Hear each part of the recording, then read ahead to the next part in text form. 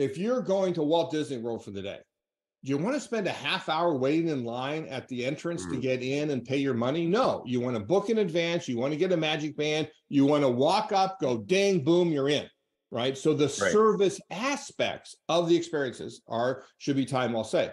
Because all of this is, if you got any technology leaders, right, this is a stack, right? This progression of economic value, as I call it, is a stack. And that experiences the layer of experiences are built on top of the layer of services. You can't have experiences without having services. And you want those service aspects to be time well saved. Services you can't create without goods, whether they're the tables and chairs at a cafe or a restaurant, the dry clean equipment in a laundry facility or whatever they might be. You have to have goods. You surround those goods with the service activities of using those goods on behalf of the customer. And goods, of course, are made out of commodities, right? So they're all of a stack like that. And so the line that I draw between services and experiences is that time well saved versus time well spent. Right? Services, goods, commodities, time well saved. Experiences, time well spent. And I will make a quick aside, which is, in fact, though, many of the goods that we buy are to enable the experiences that we have. Right? I'm playing golf this afternoon. Well, I've got golf clubs, and the golf clubs enable me to play that experience. You go surfing, you have a surfboard.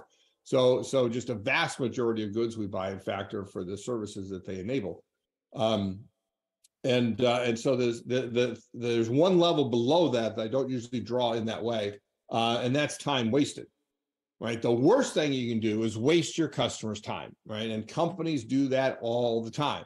You call up a call center. This happened to me just the other day, right? I called up a call center. It asked me to provide my account information, right? So they could identify me, even my address and that. And the voice response unit specifically said, so we can pass it on to the representative. But I get to the representative, what's the first thing they ask me for?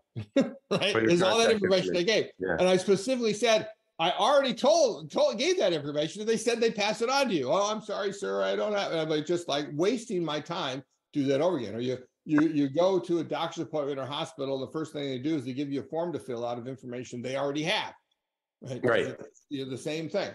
So you've got to stop wasting customers' time, and then you turn that into time well saved, right? Then you've got time well spent. And again, that's the province of experiences. Ideally, you are charging for the time because you are what you charge for.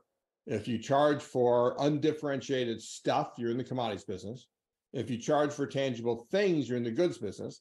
If you charge for the activities your people perform on behalf of the customer or the client, then you're in the services business. But economically, you're in the experience business if and only if you charge for time, right? Because that's what people value. And so I always use Starbucks as a great example because you can see the coffee progression. It starts off as a commodity worth 2 or 3 cents per cup, turn it into a good that you buy at the grocery store worth 5, 10, 15 cents per cup. You go to a vending machine or a corner diner, bodega, 7-Eleven somewhere, now you're paying 50 cents, $1 or 2 per cup. But you buy that cup and spend time in the ambience and theater of a Starbucks, and now you're spending $4, $5, $6 per cup of coffee. But Starbucks gives away the experience to better sell the coffee, right? They charge a premium for it, but eventually you have to align what you charge for with what your customers value, and that is the time that they spend with you. That's that time well spent aspect.